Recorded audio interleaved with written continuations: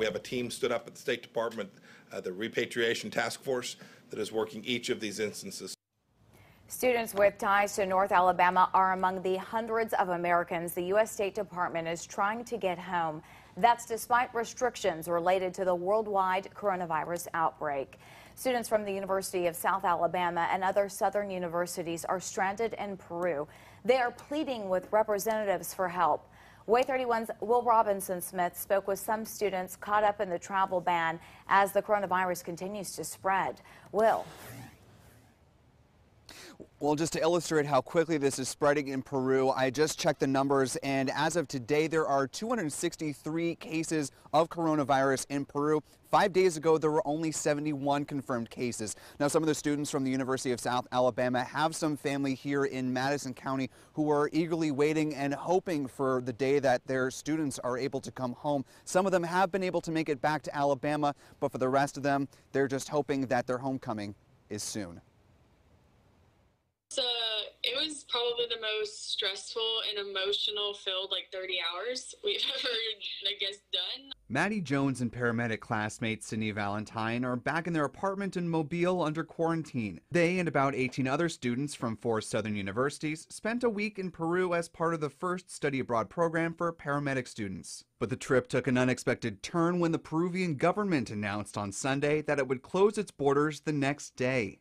It was probably and we make a lot of hard decisions in our field. It was probably one of the hardest decisions we've ever had to make. The decision was to make their flight knowing they would have to leave others behind.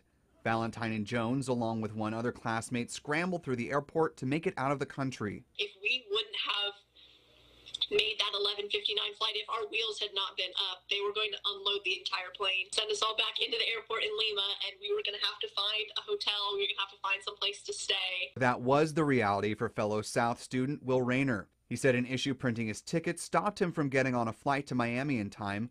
Now he's stuck in a hotel with other Americans. Maybe separated from my group, separated from family and friends, but there's this large sense of community here and people are taking care of others, and so that is what I'm relying on at this point in time. Meanwhile, back in Cusco, paramedic instructor Joel Elzy is doing everything he can to get the rest of them home while trying to keep the remaining students with him hopeful.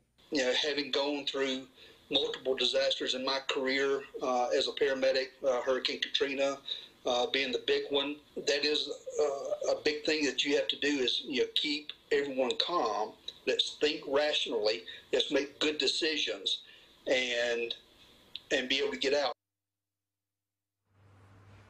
Now this evening, the U.S. Southern Command posted these photos on your screen to Twitter stating that they used an Air Force C-130 plane to bring back members of the U.S. women's soccer team who were stuck in Honduras. President Trump mentioned on Wednesday that the military would help bring some Americans home. Now both students from South as well as some of those other southern universities have started using the hashtag Stuck in Peru to bring attention to their own situation. They're hoping that attention, and it has been noticed by the president, and he made some comments to that effect on Wednesday. They're hoping that all this attention will help them get out of the country that has closed its borders. Reporting live in Huntsville, Will Robinson-Smith, WAAY 31 News. Thank you, Will.